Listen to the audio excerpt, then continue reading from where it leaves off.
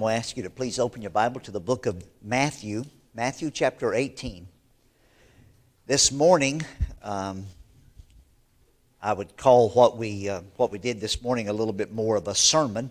Tonight it's going to be more like a Bible study. I don't know what you usually do on a Wednesday night, but this would be similar to a Bible study for a Wednesday night service. But I believe it's what the Lord would have us to do tonight. So we're going to use, I'm saying all that to say we're going to use our Bible quite a bit tonight. But we're going to be in the book of Matthew the whole time. So if you'll just go to the book of Matthew and turn to chapter 18. We'll begin in chapter 18 and we'll look at several different passages here in the book of Matthew. Most all of you know that Jesus was born in Bethlehem. That's a suburb of Jerusalem. That's down in the southern part of the kingdom of Israel. And then he grew up in a town called Nazareth. That's up in the northern part of the nation of Israel. But when he became an adult, in fact, the Bible says when he heard that John the Baptist had been arrested at that time after Jesus had become an adult, he moved from Nazareth to Capernaum. And he was living there in Capernaum. It's a little fishing village. It's on the northwest coast of the Sea of Galilee. I've taken 5 groups to Israel to tour Israel.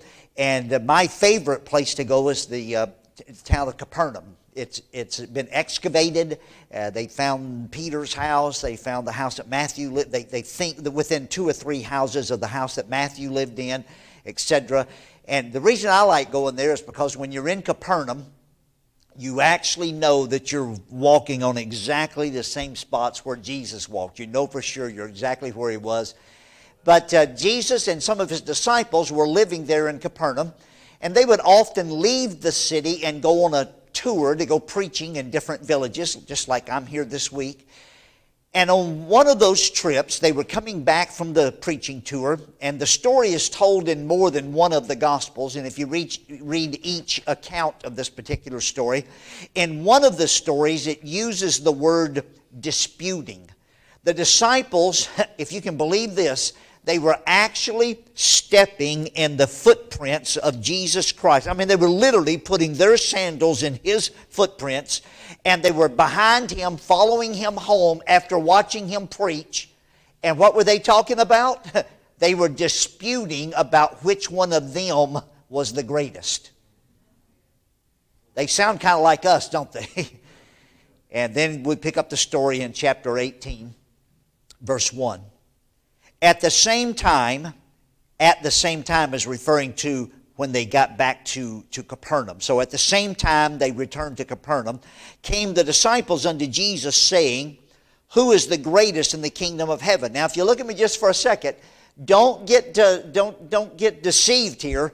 If you just read chapter 18, beginning at verse 1, you think, oh, these disciples are talking about someday when we get to heaven, you know, who's going to be the greatest, and we're going to worship God. But that's not what they've been back there arguing about which one of them was the greatest. And so now the one of them gets brazen enough to go to Jesus and say, which one of us is the greatest? All right, let's continue reading. Verse 2, and Jesus called a little child unto him and set him in the midst of them. And he said, verily I say unto you, except ye be converted and become as little children, ye shall not enter into the kingdom of heaven. Whosoever therefore shall humble himself as this little child, the same is greatest in the kingdom of heaven. And whosoever shall receive one such little child in my name receiveth me. But whoso shall offend one of these little ones, which believe in me, it were better for him that a millstone were hanged about his neck, and that he were drowned in the depth of the sea. So you notice there when these disciples came to Jesus and asked, which one of us is the greatest? He brought a little child there, and he spoke of the children, and he mentioned 5 times a little child, as little children, this little child, one such little child, these little ones. Then in verses 7 through 9, Jesus warns that offenses must come. What he's saying is, we live among humans, all of us do, and humans are sinful. Every one of us are. And so somebody's going to get offended. Anytime you get a group of people together for any reason, a family reunion, to go to work, to go to church, to go to school, it doesn't matter. He said that they must come. Offenses must come. It's going to happen. But he said, woe be to the one who offends one of these little ones. All right, now let's continue reading verse 10. Take heed that ye despise not one of these little ones, for I say unto you that in heaven their angels do always behold the face of my Father which is in heaven. For the Son of Man is come to save that which was lost. If you'll notice there in verse 11, very familiar phrase, the Son of Man is come to save that which was lost. One of the most familiar phrases in the New Testament other than maybe John 3:16. But notice it says, for the Son of Man has come to save that which was lost. That word for means it's referring back to what we just read.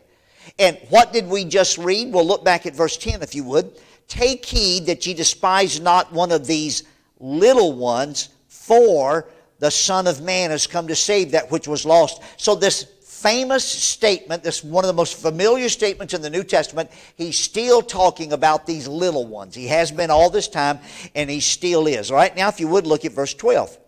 How think ye, if a man have 100 sheep, and one of them be gone astray, doth he not leave the 99 and goeth into the mountains, and seeketh that which is gone astray? And if so be that he find it, verily I say unto you, he rejoiceth more of that sheep than of the 99 which went not astray. Now here we have another very familiar passage, one of the most familiar stories in the New Testament. Every one of us have heard the story ever since we were a little child. A farmer had 100 sheep. He took them up in the mountain to feed them. He brought them back. He put them in the corral. He counted them as they went in. One was missing. He left them in the corral. He went back up on the mountain. He found the sheep. He brought it home. His neighbors came over. They rejoiced with him. We've all heard the story. It's very familiar to us. Now, let's continue reading, if you would, in verse 14.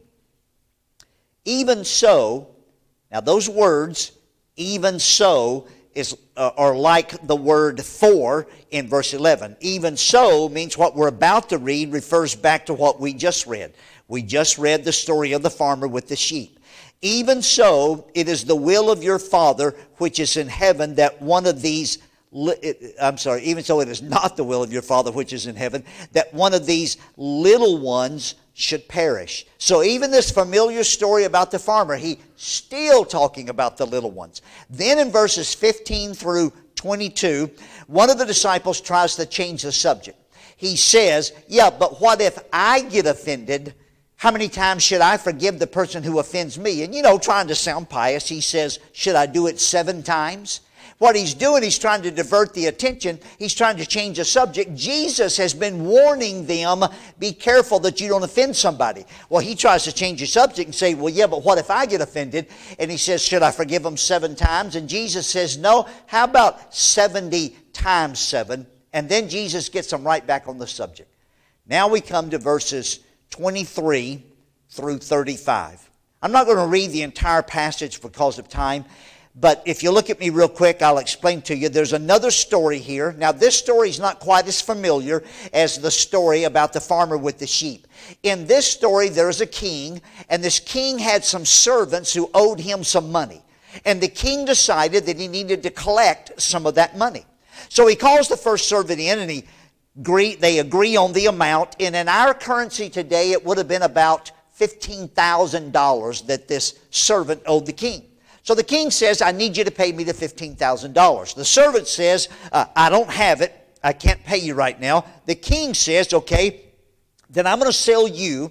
I'm going to sell your wife. I'm going to sell all your children. I'm going to sell all your possessions. And I'm going to repay myself some of the debt that you owe me. Well, the man is distraught over the fact that his family is going to be separated. So he falls on the ground and begins to worship the king, and he begs him, oh, king, please give me a little more time. I promise I'll raise the money and pay you. And the king, the Bible doesn't tell us why, but for some reason the king decides to have compassion, and he says to the man, you know what, I'm not just going to give you some more time. I'm going to forgive the whole debt. You don't owe me a penny. You're free. You can leave. Wow. Can you imagine how the guy feels? He's going to keep his family. He's no longer in debt. He gets up and he walks out. And I'm going to say apparently there were some other servants waiting in line, and I'll explain that in a moment.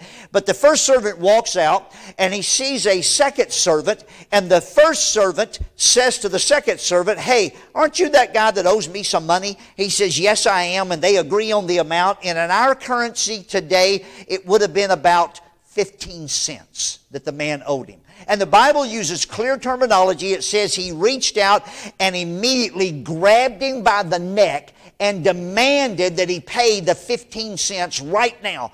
And the man said, "I don't have it. I'll get it and give it to you later." And he said, I'm not waiting. And he threw the man in the debtor's prison. Back then they had a particular prison that if you didn't pay your debt, you had to go to prison. And by the way, it wasn't a prison like we have today with color TV and air conditioning and a workout room and internet and so forth. No, in that prison, they didn't even feed you unless your family brought you some food to eat, and you stayed in the prison until the family could raise the money to get you out. And he throws him in the debtor's prison. And here's why I say apparently they were waiting in line, because now a third and a fourth servant walk in before the king, and they say to the king, "King, you won't believe what we just saw out there. You know that guy you forgave $15,000? He found somebody that owed him 15 cents, and he threw him in prison." The king was furious. Look at verse 34, if you would, please.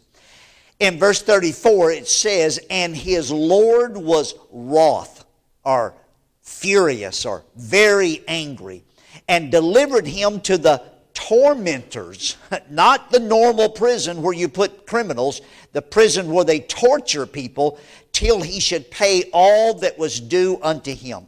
Now, what was the king so upset about? Was he upset about the $15,000? No, it wasn't the $15,000 he was upset about. He had already decided he could do without the $15,000. What he was so upset about was that he had given forgiveness to this man, and that man was not willing to take that forgiveness and pass it on to somebody else.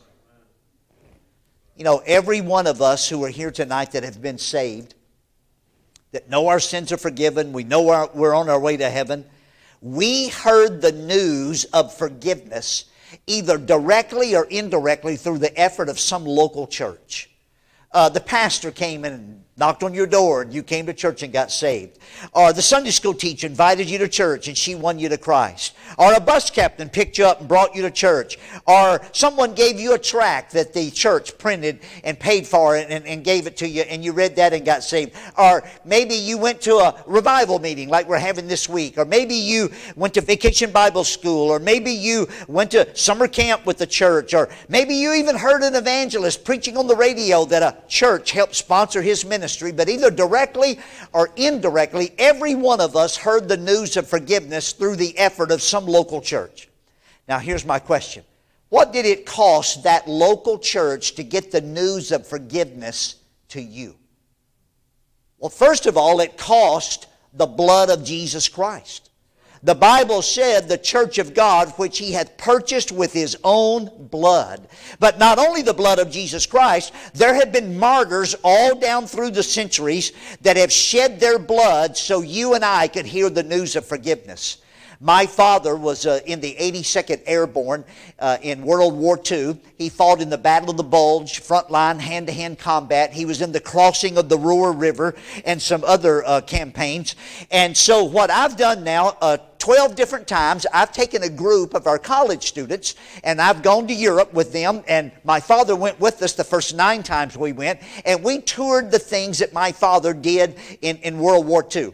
That was in Belgium and Germany and in France, and then when we finish, we always go down through Austria into Switzerland, and we spend the last 3 days in the Swiss Alps. And I always say the college kids that want to get to go skiing in the Swiss Alps. And all of us old people go on a horse-drawn sleigh ride. and then, but when we're done and we start home, we always fly home from Zurich. And downtown Zurich, there's a plaque on the wall on a building down by the river, down in the old section of town. And on that plaque, it commemorates that spot as the place where they used to take the Baptists. You know, they had the established church back then, and you got baptized, legally baptized into that when you were 6 weeks old. And if you got caught being what they called rebaptized, when you grew up and got saved, and if you wanted to join a Baptist church, that was against the law. And if you did that and they caught you, they would tie you to a pole, they would swivel you out over the river, they would dunk you down in the river, and they would hold you there until you almost drowned. They would jerk you up, let you get a quick breath of air, stick you back under the water, hold you there till you almost drowned, jerk you back up. What they were doing is they were mocking the fact that these people had been what they called rebaptized, and they would do that over and over until the person drowned. Then they'd swing the pole back over by the bank and cut the ropes loose and let the body float down the river so the family couldn't recover the body. They would tie another Baptist on the pole and do it all over again. Do you know that some of that kind of stuff happened right here in America? Now, I'm talking about when we were the original 13 colonies, before we became the United States of America. You know it was illegal? It was illegal to get baptized into a Baptist church in some of the colonies right here in America. Right here in America, there were people, before we were called United States of America, there were people in this country that we live in today that were arrested and tortured in prison. And we know of at least 2 cases that are documented where a Baptist died under the torture imposed upon them right here in America for committing the crime of getting baptized into a Baptist church. Do you know that some of that kind of stuff is still happening in the world today? I mean, we've seen it on the news, Syria and Egypt and other places. Just a few years ago, our graduate, Brother Kevin Wynn, that I mentioned in the service this morning, who pastors in Mexico City, some men from his church, Brother Kevin Wynn and some men from his church went to a little village up in the mountains just outside Mexico City, and they had a revival meeting Monday through Friday night. And then Friday night, they baptized everybody who had gotten saved during the revival, and they started a Baptist church there in that village. Saturday morning, Brother Wynn and the men in his church went back to Mexico City to conduct their services on Sunday. And Saturday night, the Catholic priest there in that little village organized some of the other men in the village. And they went to the homes of 2 of the men who had been baptized Friday night about midnight Saturday night. They drug them outside the village and hacked them to death with their machetes. That happened in mine and your lifetime. 1 country over from where we live. Somebody paid a debt for me and you to hear the news of forgiveness. Now you and I owe a debt to pass that news of forgiveness on to somebody else. In the late 1950s and early 1960s, there was a little boy by the name of Richard White who grew up in Shreveport, Louisiana, in a poor neighborhood down by the river. And there was a little Baptist mission down there called the Levee Baptist Mission, down by the levee of the river. And Richard lived at home with his mother alone, just the 2 of them. And one summer, they were going to take the junior age boys and girls to camp. But Richard couldn't afford to go. So the bus captain from that little church paid Richard's way to go to camp. And Richard got saved at junior camp. He came home the next Sunday and got baptized. By the time he graduated from high school, he had been called to preach. So he went to Bible college there in Shreveport, Louisiana. When he graduated from Bible college, he came about 10 miles out into the country, and he became the pastor of a little Baptist church. And that church auditorium was about as big as the first about 5 rows of this section. That was the whole auditorium in that little church. But that little church had 1 bus. And that 1 bus came by my house and picked me up and took me to church. And the first time I rode that bus, I got saved. The second time I rode that bus and went to church, I got baptized. The third time I went to that church, I was called to preach. About 4 months later, the bus captain had to move away, and so I was only 15 years old. I'd only been saved 4 months, but they asked me to be the bus captain of the route, so I became the bus captain. About a year later, by that time we had 3 bus routes, so they asked me, it was a little over a year later, I had just turned 17, they asked me to be the bus director. So now I had 3 bus routes. I remember I went to my father one Saturday. I was the only one in my family who went to church, but I went to my father on a Saturday and I said, Dad, one of my drivers has to work tomorrow. Would you drive his bus for me one Sunday? He said, well, okay, son, I'll drive that bus for you one Sunday. The next Saturday, I went back to my dad and I said, Dad, one of my other drivers has to go out of town tomorrow for a funeral. Would you drive his bus for me one Sunday? He said, okay, son, I'll drive that bus for you one Sunday. The next Saturday, 3 Saturdays in a row, I went back to him and I said, Dad, my driver got to move to a different town. His company transferred him, and I need a driver on my route tomorrow. Would you drive my bus one Sunday until I can find another driver? He said, okay, son, I'll drive that bus for you one Sunday. And he did. He drove that bus one Sunday at a time for 26 years. And after he had been driving the bus for about 2.5 years, he got saved. My dad and I worked on that route together all the time I was in high school before I left to go to college. And then the Sunday after I left to go to college, he was eating lunch with my mother. And my mother said, his name was Theo, she said, Theo, what's the matter? He said, I don't know what's the matter. He said, when Ray was here, we had lots of kids on the bus. We averaged 17. That was a lot to Dad. And he said, but today I drove the bus down the same streets and stopped in front of the same houses, and only 3 kids came. Well, you know what happened? Nobody visited the route on Saturday. My mom didn't want my dad to be discouraged, so she said, well, I teach in the grade school, public grade school. She said, I'll go out next Saturday. I know where all the kids live around here. I'll see if I can get some of them to ride the bus for you. 6 weeks later, my mom had 83 on that bus. Richard White paid his debt. My dad paid his debt. I won my mom to Christ. She paid her debt. Your pastor and his wife are trying to pay their debt. The question tonight is this: are you and I paying our debt to take that news of forgiveness and pass it on to someone else? Jesus and his disciples had been up there in the northern part of the kingdom, in that area called Galilee. They left there and they went down to the southern part of the kingdom to an area called Judea.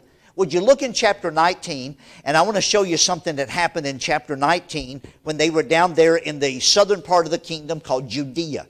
Chapter 19, Matthew chapter 19, if you look at verse 13. Then were there brought unto him little children, that he should put his hands on them and pray, and the disciples rebuked them, rebuked the ones who brought the little children. But Jesus said, suffer little children, and forbid them not to come unto me, for of such is the kingdom of heaven. And he laid his hands on them and departed thence. Somehow, when the disciples had been up there in Galilee with Jesus, and they heard him say, except you be converted and become as little children. And they heard him say, whosoever therefore shall humble himself as this little child. Somehow they just didn't get it. It went right over their head. What he was trying to say is this: the best way to get saved is for you to be like a little child. Now, why would he say that? Well, what do you have to do to get saved?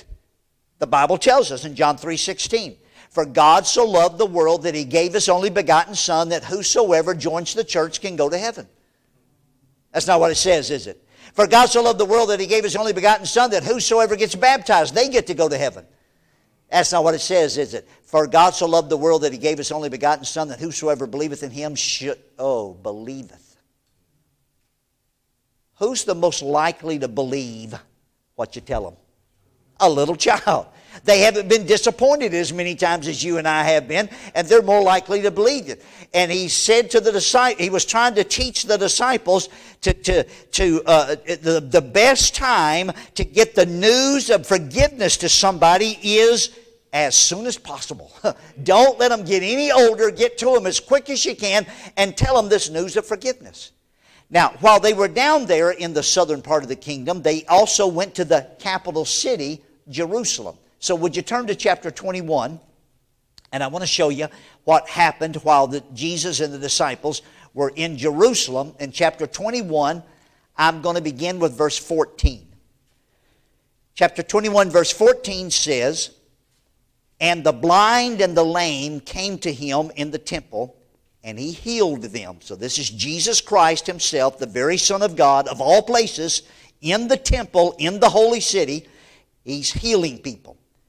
And verse 15, "And when the chief priests and scribes," the religious leaders, those that had been in the church or the temple for a long time, "when the chief priests and scribes saw the wonderful things that he did, that Jesus did, and the children crying in the temple and saying, 'Hosanna to the Son of David,' they were sore displeased." Would you look at me just for a moment? These religious leaders, these men that had been in the temple or the church for a long time, they got upset because when Jesus healed somebody, the children started crying out. They said, "Praise the Lord." They said, "Glory to God." It might have been their daddy that got healed. It might have been their uncle, their brother. I don't know. But they got upset because these children were disrupting their worship service. You know, there were churches all over America this morning that had services that they called a praise and worship service. And I'm not saying none of those people are saved. And I'm not saying none of those people are sincere. But I'm saying that when Jesus was healing these people and these little children started disturbing their worship service, they got upset. One Sunday morning at our church, the First Baptist Church of Hammond, we had two little boys. They were brothers. One was 9 and one was 11. They rode a bus from the next town over from Hammond called East Chicago, Indiana. And they rode the bus that morning and they came to church, and they were supposed to go to junior church like the bus kids do, but somehow they got away from their bus captain. Ours is a large church, and they sneaked away from their bus workers, and they made it into the main auditorium. And you know, Brother Richard, anytime bus kids get away from their bus workers and come to the main auditorium, they never sit on the back row. These two little boys were sitting right up here on the front row by themselves. And that Sunday morning, Brother Hiles was preaching. First Baptist Church, big First Baptist Church, downtown Hammond, 4,500 seat auditorium, packed full every Sunday morning. The mayor often came to the service back then. And Brother Hiles was telling the story of the lost battalion in World War I. You know, they didn't have radios back then. And a group of Americans, American battalion, got cut off behind enemy lines. They were surrounded by the Germans. And they didn't have a radio, so nobody knew who they were. For 3 or 4 days, they became known as the Lost Battalion. Well, they had a homing pigeon, and they put a note on the homing pigeon's foot, and they threw it in the air, and that homing pigeon was supposed to fly back to its home base at the headquarters, and with that note on there, letting the people know where they were.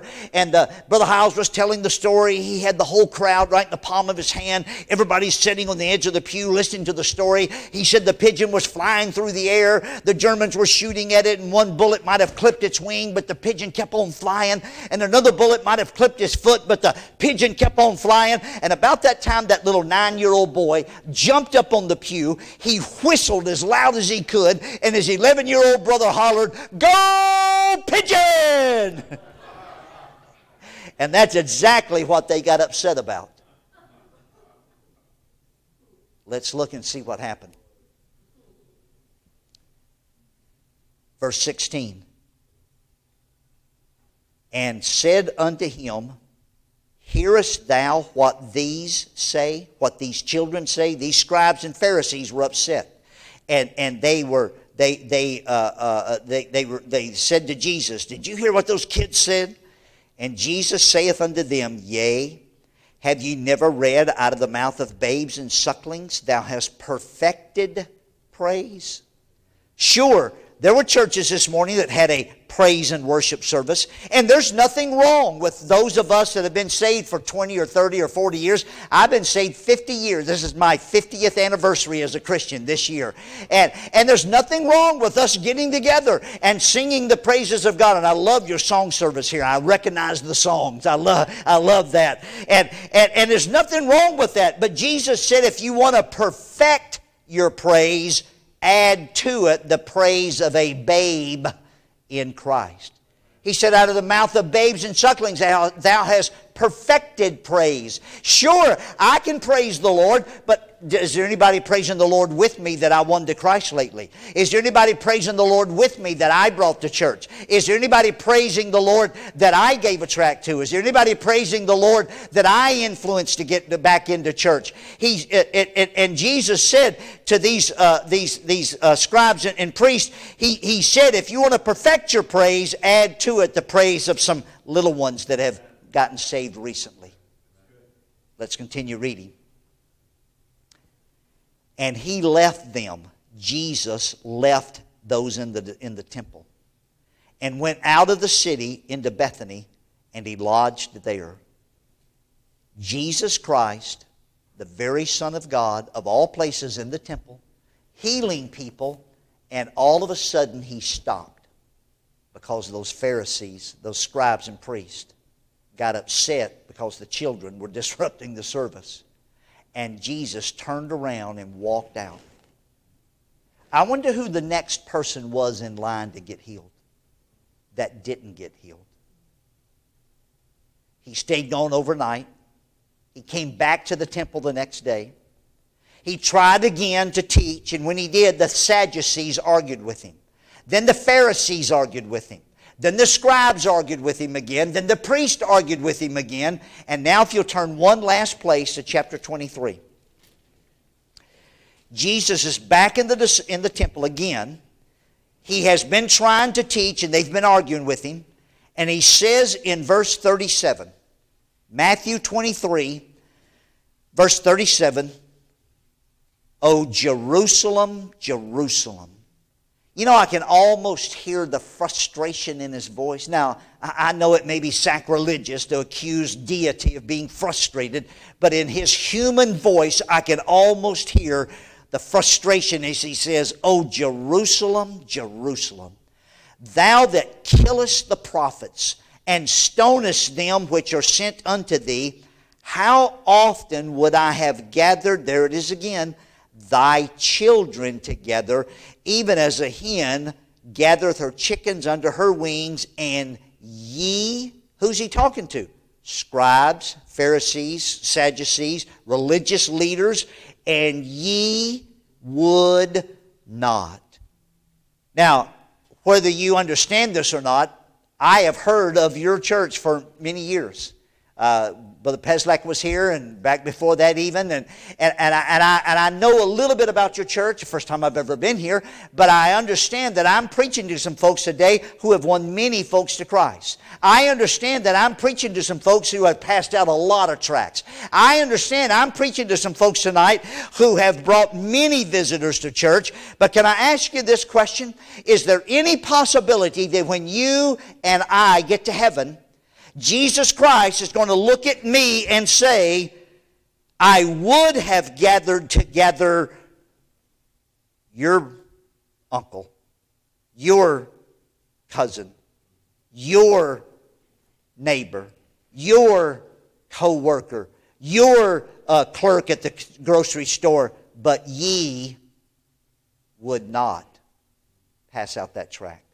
Ye would not come to the Saturday morning Great Commission meeting. Ye would not go to the effort to go to the soul winning class. Ye would not invite some visitors to church. Ye would not." Okay, is there somebody on your mind right now?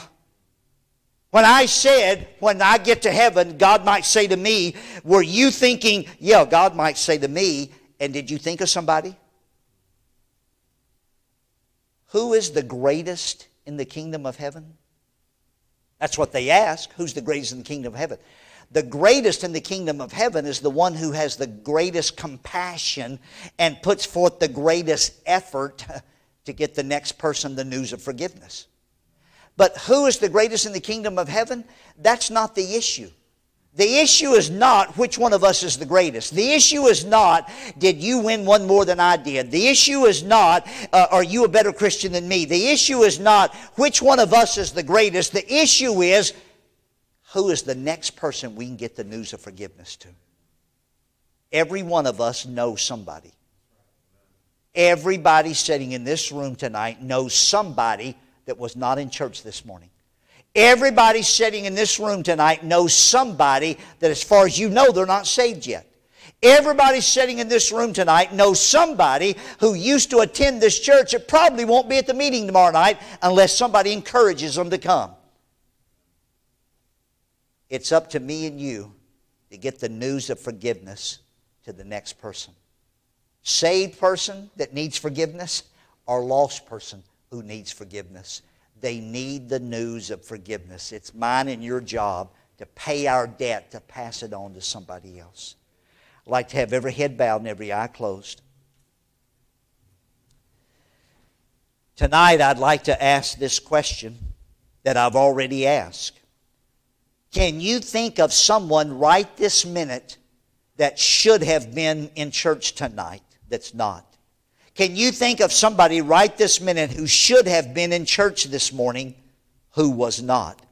Can you think of somebody right this minute that you don't know if they're saved or not? Or maybe you do know that they're not saved.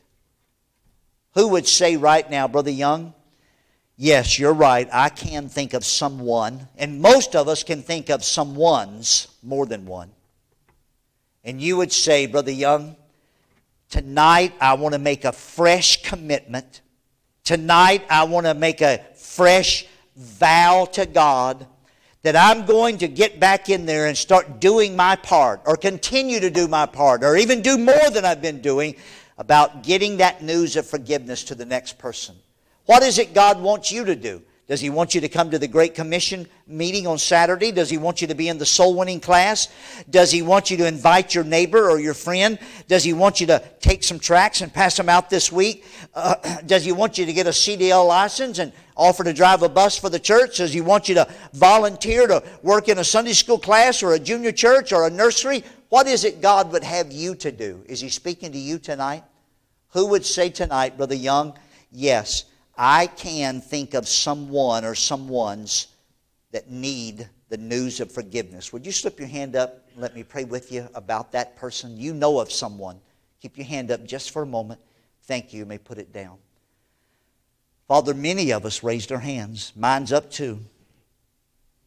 I pray tonight that You'll help us to renew our passion, to renew our willingness to just get out there and start doing more of what we know to do, or continue to diligently study and learn on how to do it. I know some are going through that right now. I pray, Father, that You will make a difference in my life and in the lives of everyone sitting in this room tonight, that we will be willing to pass on the news of forgiveness. Help us tonight to make some vows, some commitments to exactly what we're going to do, who we're going to talk to, when we're going to talk to them, who we're going to take with us to help us if we need that, if we need the pastor or somebody to go with us, which class we're going to attend, which meeting we're going to come to. Help us to make some specific vows tonight.